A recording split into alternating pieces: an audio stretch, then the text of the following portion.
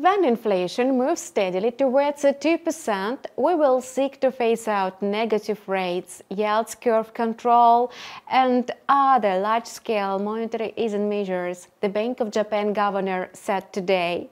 As a matter of fact, other major central banks adhere to the same 2% concept. However, Japan's situation is unique in that its central bank is preparing to tighten its monetary policy for the first time since 2016, while others will soften them. The general decisive factor for changes in the monetary policy will be the same inflation targets. For example, factory inflation in Japan grew by 0.6% in February compared to last year. Although it was the highest producer price index in a few months, it's still very far from the converted 2%. That's the yen was pushed down to its previous weak positions and is its pressure on the US dollar and the euro.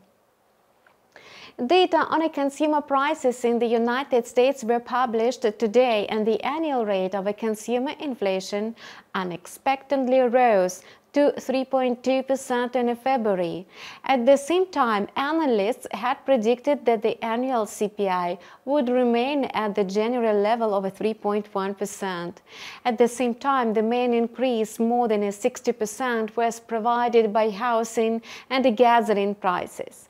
Meanwhile, core prices, which exclude volatile food and energy prices, fell to a new three-year low of 3.8%. Thus, higher than expected inflation rates reduced the likelihood of an earlier rate cut by the Federal Reserve and also caused the recovery of the US dollar.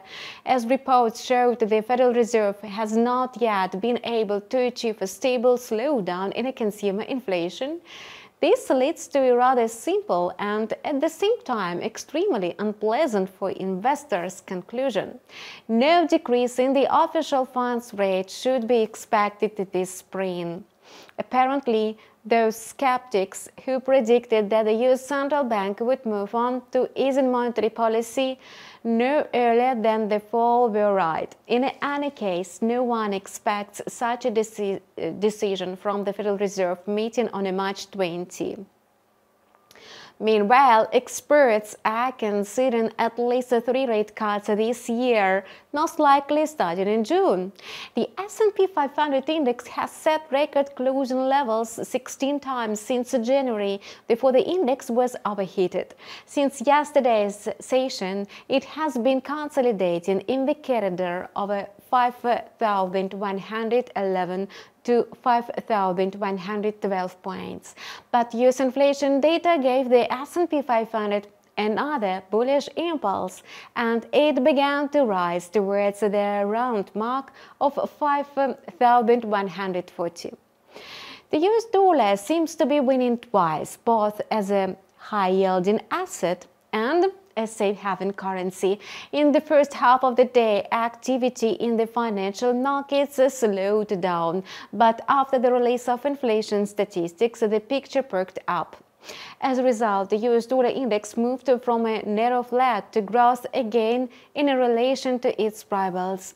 The index easily overcame the 103 level and moved up towards the technical resistance of 103.6. As for the euro-dollar pair, the situation is now clearly in favor of the greenback. The single currency appeared to be overvalued on the back of a weak economic growth in the eurozone, as well as a realistically early rate cut in Europe compared to the United States. So, the US dollar will be able to win back a considerable part of its recent losses in the medium. On the other hand, the fact that gasoline and energy prices made the largest contribution to rising inflation in the United States may limit the pair's decline. So far, the euro has moved from a consolidation in the range of 1.0920 to 1.0940 to pull back to about 1.0905. However, despite the correction, the euro-dollar pair is still in the short-term upward trend. Therefore, it certainly risks falling into the support area at 1.0860. However, given the uptrend, the price will likely eventually find a bottom, recover, and resume its rise. And in this case, a break above 1.0955 will be more convincing evidence of a resumption of the uptrend. However, despite the correction, the euro-dollar pair is still following a short-term uptrend. The instrument will eventually find a bottom, recover, and resume its rise. The oil situation remains unchanged. Brent crude is still trading in the range between $82 and $83 per barrel, occasionally shifting to its lower border.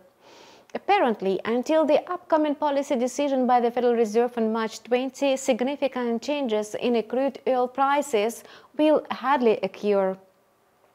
By the way, inflation data in the United States and the recent ECB's policy meeting failed to move oil prices. A local price drop to the area of 81.80 eventually attracted buyers, and this in turn allowed Brent to resume trading in the usual range of $81.50 and $84 per barrel. Perhaps investors' hesitancy can also be explained by disagreements between the OPEC cartel and the International Energy Agency. Experts from the two groups presented strikingly different forecasts for the global oil demand in 2024. The difference is about 1%, being the highest since 2008.